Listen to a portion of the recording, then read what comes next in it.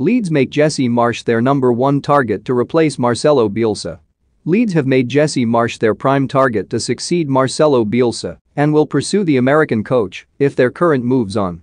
Bielsa, who is adored at Elland Road thanks to the remarkable job he has done in returning the club to the Premier League, is once again in the final stages of the 12-month contract he signed last summer and will not make any decision about his next move until the campaign has ended.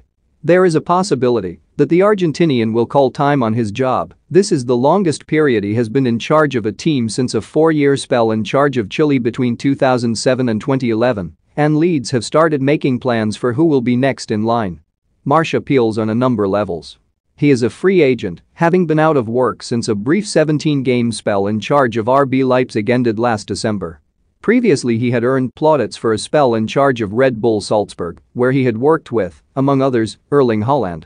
The 48-year-old started his coaching career within the Red Bull Group in New York, and he has a significant admirer at Leeds in the form of Victor Orta, the club's director of football. Marsch's teams play with aggression and intensity, and there are similarities to Bielsa's style.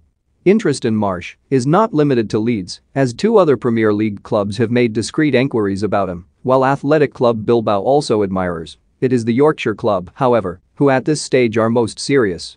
Orta would be responsible for appointing the next manager along with the club's principal shareholder Andrea Radrizzani and chief executive Angus Kinnear.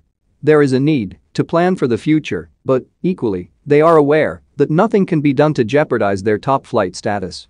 Leeds, who host Manchester United this weekend, have been in a miserable run of form, and last Saturday's 3-0 defeat at Everton has dragged them into trouble at a time when they have a run of games that will see them